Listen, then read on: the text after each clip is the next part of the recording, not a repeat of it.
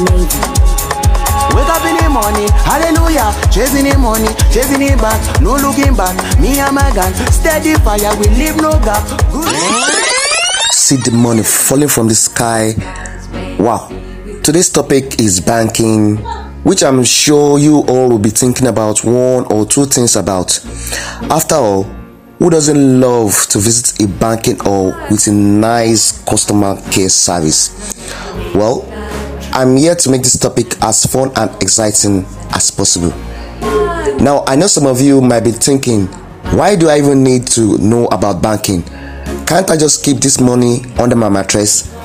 Well, sure, if you don't want to get risk being robbed, but in all seriousness, banking is an essential part of our everyday lives, and understanding how it works can help you to make the most of your hard-earned decisions. Banks are financial institutions that play a critical role in our economy.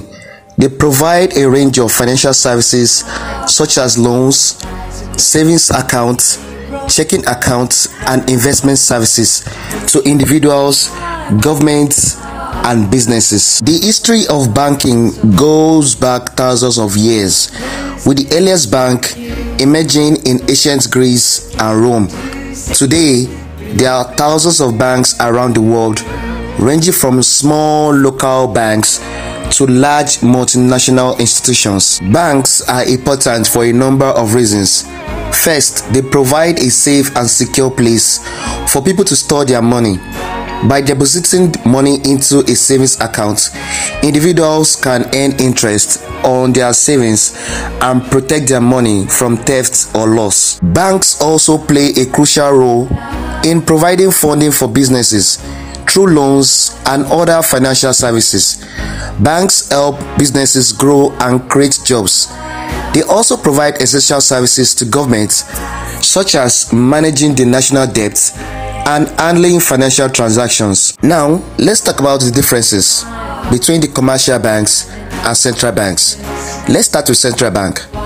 Central banks, also known as reserve banks, are responsible for managing a country's monetary policies and regulating the banking system. They often government-owned and have the authority to issue currencies, set interest rates, and regulate the money supply. Examples of central banks include the Federal Reserve in the United States, the Central Bank of Nigeria, the European Central Bank, and the Bank of Japan. On the other hand, commercial banks are privately owned financial institutions that provide a range of financial services to individuals and businesses. They accept deposits, make loans, and provide other financial services such as investment and wealth management. Commercial banks are subject to regulation by the central bank and other regulatory bodies. Examples of commercial banks include Access Bank, Union Bank, Wema Bank, American Bank of America, Wells Fargo, JP Morgan Chase in the United States. In our coming videos, we will dive deeper into the world of banks and explore the different types of banks, their services, and how they operate. We will also take a look at the history of banking and the role they play in the global economy. So, if you are interested in learning more about banks and how they work, be sure to subscribe to our channel and hit the notification button to stay up to date with our latest videos. Thank you for watching. Finish it!